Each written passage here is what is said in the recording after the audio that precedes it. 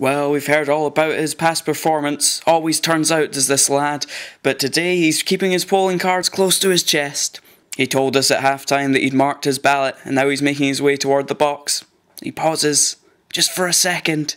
He drops it in, and that's a fantastic vote. Oh, he's going to be really pleased with that one. He's just stepped up, calm as you like, takes a second to compose himself before slotting home a vote that could be vital for someone.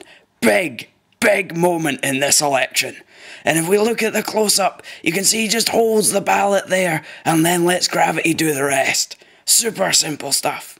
And of course, if you want to see highlights from all 73 constituencies and 8 regions, we'll have them tonight on Vote of the Day.